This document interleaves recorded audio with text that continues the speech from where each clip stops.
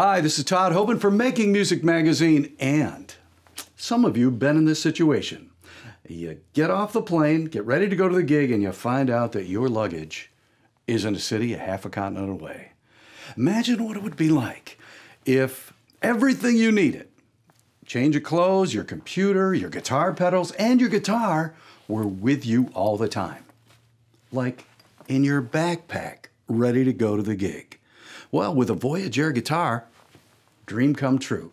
Let me show you how this thing works.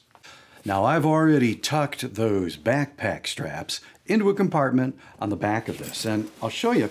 Right here's a good sized compartment where you can put your pedals, probably room for a small computer and a change of clothes. Now, let me show you this. This is a great little compartment that stores your Voyage guitar. You'll see that it's safely tucked away, folded there. There's a little padded area to support the neck, and the strings are kind of Velcroed in place so they're not flopping around inside the case. Over here, there's a nice compartment for your picks, capos, and things like that. Now, let me pull it out of here and show you how it goes together. All right, so we've got the guitar out of the case. You can see the strings are all attached and lying there loosely. There's a hinge right here that joins the neck to the body. And here's the magic mechanism right here. Take a look at this. It's a little simple little joint, snap, lock. And there you have it. All right, so we've got it plugged in, got a strap on it, and we're gonna have to tune it first.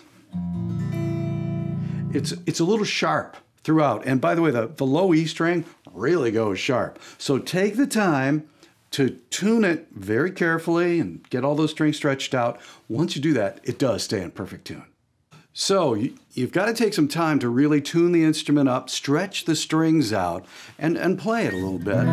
Once you do that, it will stay in tune. Remember, there is a hinge here, so there is a little bit of tremolo effect. You can kind of bend it a little bit. But notice it came right back into tune. It's got really good electronics, a couple of humbucker guitar pickups, standard tone and volume controls, and a 3-position switch. So, a lot of good tone. All the people that I had try this instrument felt that it was small. It's not. It's pretty much a standard size for scale. The headstock is a little bit smaller, but you really don't notice it. And once you play it a little bit, you get very, very comfortable with the instrument.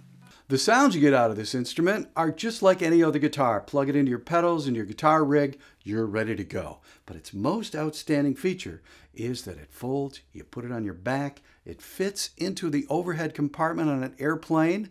You can throw it in your back seat, into the trunk, travels with you, fold it, unfold it, you're ready to rock, all right?